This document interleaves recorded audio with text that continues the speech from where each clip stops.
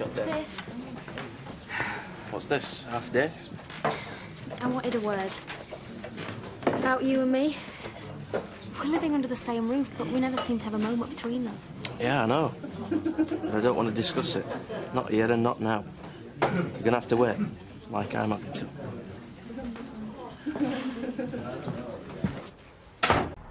Well, if it's that urgent, why don't you spill the beans and maybe I can help?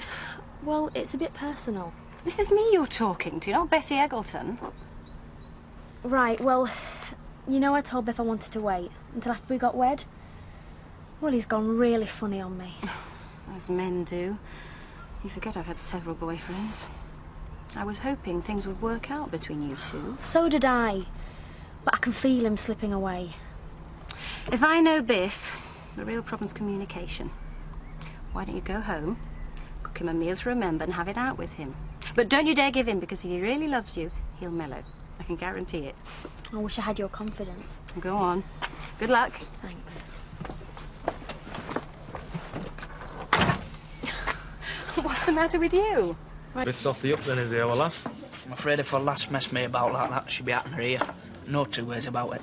You have to find one first, Roy.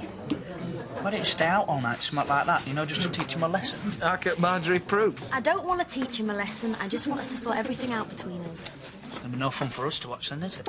All this on top of my driving test. I'm never going to pass at this rate. No, the less you think about it, the more chance you've got.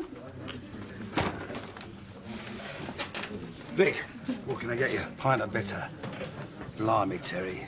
You don't know how lucky you are. How's that then? Not being saddled with a wife and kids. I mean, it seemed like a good idea at the time, but then they start getting ideas of their own and answering you back. Having problems? It's not too bad at the moment. None of them are speaking to me.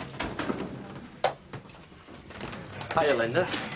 Your supper's nearly ready, so why don't you down that and we'll get back before it burns, eh? Well, actually, Biff, I fancy another one before I go. Make it a pint. Hey, while you're up there. Yeah, I think I'll have a large vodka this time, mate. Just go easy on ice, eh?